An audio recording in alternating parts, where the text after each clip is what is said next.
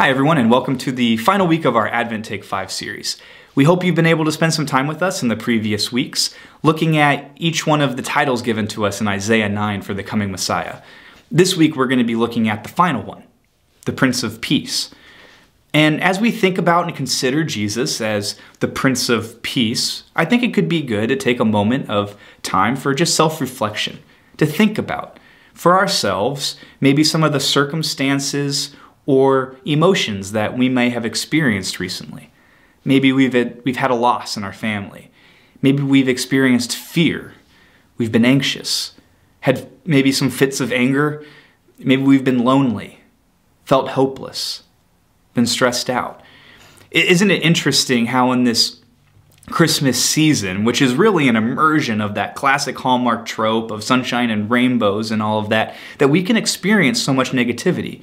And perhaps it's just part of our collective human experience, where we're always looking for peace, hope, love, fulfillment in really wherever we can find it. Maybe we'll have it for a moment, we'll find that peace, and then when we lose it, because it's not lasting, we find it in a different way. We seek fulfillment somewhere else.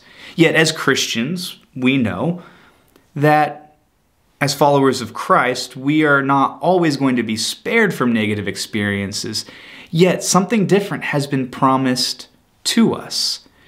And we also know, and we want to remind ourselves as well, that our peace comes from somewhere else.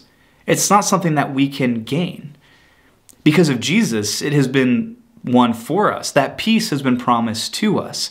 It's not in our circumstances that we find peace, yet at the same time, we shouldn't expect that anytime soon there will be an end of our struggles and disappointments in this life. On the contrary, Jesus seems to kind of suggest the opposite.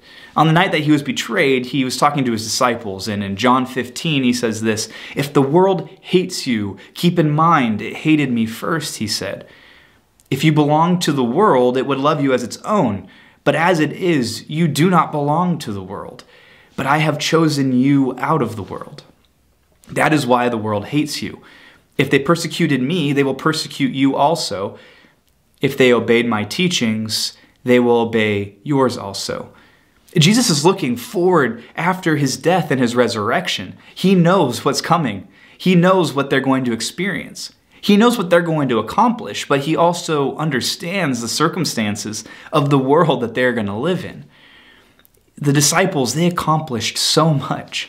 They established the early church. They answered the call on their lives and brought so many into relationship with Jesus.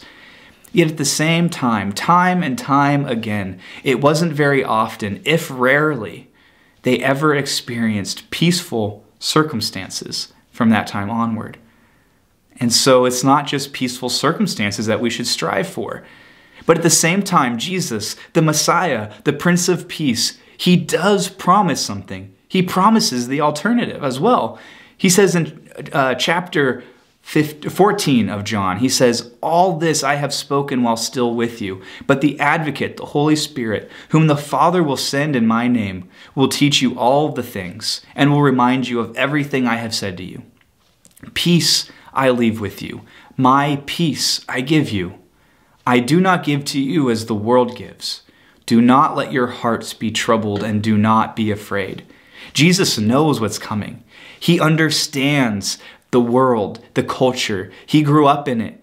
And so he understands. He probably understands it even better than we do. And so what he does is he promises peace in the face of their circumstances.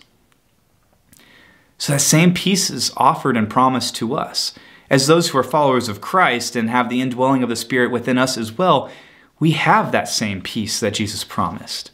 So that means no matter what's going on around us, no matter our circumstances, we have that promise of peace from the Prince of Peace.